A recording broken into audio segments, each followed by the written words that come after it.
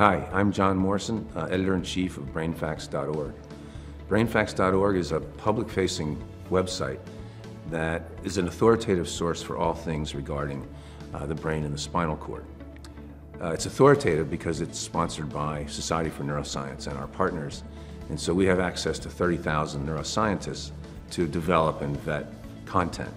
It's designed for the public, so it has to be written and presented in a way that is accessible for the lay audience, legislators, policymakers, teachers, and anybody interested in learning about the brain.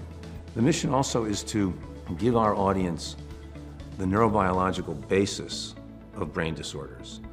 It's not the kind of content that you would get from a physician's site where you would suggest drugs or suggest treatments. It's quite different from that. It's to explain what's happening in the brain of somebody who's had a stroke or has Alzheimer's disease or autism or schizophrenia or traumatic brain injury.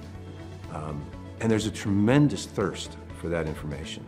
I think people are more concerned about their brains than anything else. So we have a responsibility to provide that information. We're the professionals, we're the scientists that understand the brain to the degree that we do, and we need to get that information out there.